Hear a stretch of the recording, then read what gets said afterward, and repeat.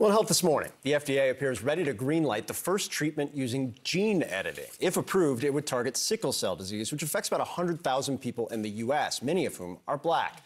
Few treatments are available at this point, so this has the potential to be a game changer. CNN's Meg Tirrell joins us now. Meg, you spoke to a young patient. He was one of the first people in the world to have his genes actually edited, which sounds terrifying, but could be a tremendous breakthrough. Why? No, absolutely. I mean, he put it that way as well, and it'll be so exciting for everybody to get to hear from him. This is a huge moment in science and also in medicine, because Crispr itself, this gene editing tool, was really only discovered almost a decade ago. It won the Nobel Prize in 2020, and sickle cell itself has also been a neglected disease in the pharmaceutical industry. So this is a huge moment on multiple fronts. Check it out.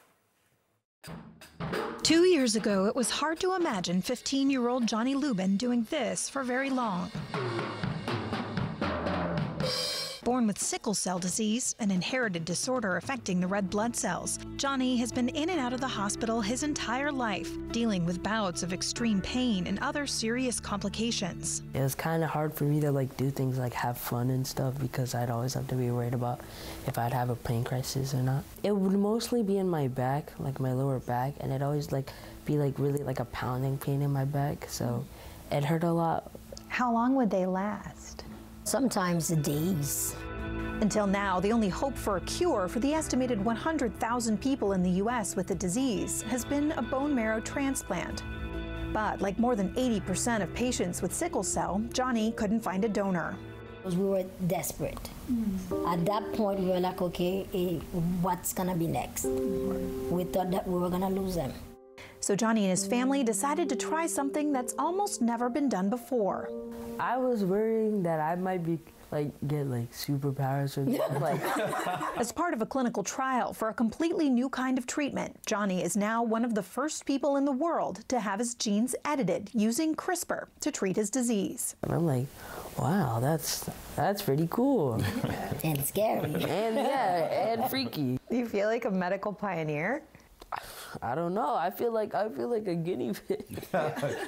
In sickle cell, a genetic mutation causes red blood cells, which carry oxygen around the body, to be misshapen, like crescents or sickles. They can get stuck in the blood vessels, causing severe pain and decreased oxygen to organs. CRISPR allows you to make a precise cut in DNA. In this case, cells are removed from the body and edited to turn on production of a different form of the oxygen-carrying protein hemoglobin, a type we have when we're babies, explains Johnny's doctor, Monica Bhatia. Then the edited cells are returned to the patient. So in essence, it's a fetal hemoglobin induction process. And that's good enough? Fetal hemoglobin, we know, has oxygen, a higher oxygen carrying capacity than adult hemoglobin or sickle hemoglobin. And so yes, it is more than good enough. And so far, it has been good enough. 29 out of 30 patients, including Johnny, met the trial's goal, being free from having a pain crisis for at least a year after treatment. How long's it been? 2 years. 2 years. Now Johnny and his family celebrate his treatment day as his second birthday. October 4th is when I got the infusion. So basically I got the whole new dose of cells and stuff. And while Johnny didn't turn into a superhero, what he got might be even better. I'm starting to teach him how to drive, so that's another thing to worry about. So yeah, so we're stepping into the regular worrisome of raising a teenager. The chance to be a regular kid. He's a clown. My baby's a clown. Yes, I am. Yeah. So you guys heard there's been 2 years since he's had a pain crisis. They don't know how long this is going to last. The hope is that it's lifelong.